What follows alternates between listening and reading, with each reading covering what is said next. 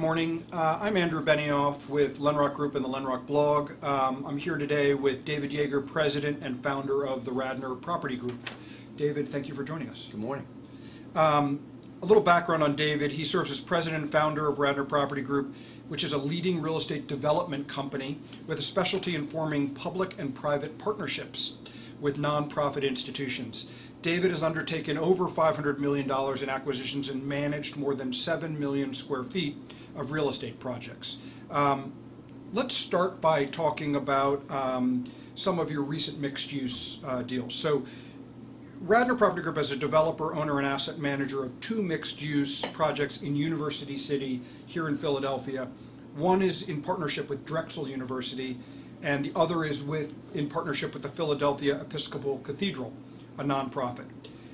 When forming these kind of public-private partnerships, do you find that different types of nonprofits present different challenges? And I guess as sort of a follow-on, how do you identify the needs of each of these constituents? Yeah, well, Andrew, that's a really good question, and it's a complicated question. Our background is pretty much in economic development. That's how we started. And with economic development, there's always a community development piece to it.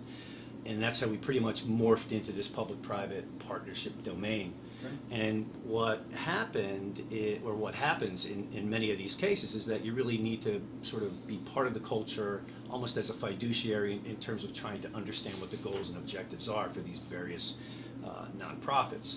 And you've mentioned 2 very different ones, you know, a religious organization on one hand and a major university on the other hand.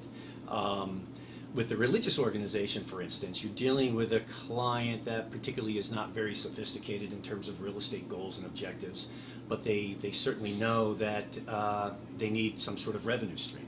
And with religious organizations, with dwindling congregations and so on, they're a different set of challenges than you would have with a major university. So what we try to do is first understand what their goals and what their needs are, and in many cases educate them.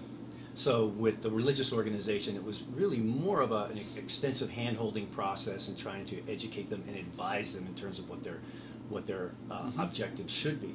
Whereas when you look at another major institution like a Drexel University, which is very well heeled, very well educated in terms of the real estate dynamics and what's driving, oftentimes when we're called in, there's a particular objective already in mind.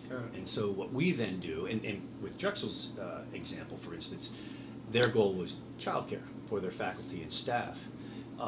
We kind of turn that on end by saying, you know, you can really maximize your revenue if we can create some sort of mixed-use dynamic with market rate graduate student housing. So I think the key is really try to understand what the culture's all about in terms of what the goals and objectives are, and then try to enhance your value by creative solutions. Wonderful, that's great.